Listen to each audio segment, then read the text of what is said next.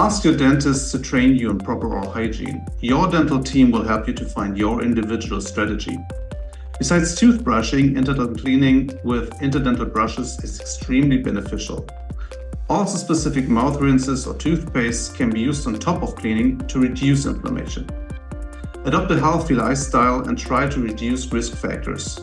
Reduce smoking, or if you want to quit, it is extremely beneficial to seek professional smoking cessation, which supports your success. Get a general medical checkup and check your blood sugar levels. Focus on an anti-inflammatory diet with fruits, vegetables, a lot of fibers and omega-3 fatty acids, and avoid free sugars and processed foods and reduce your meat intake.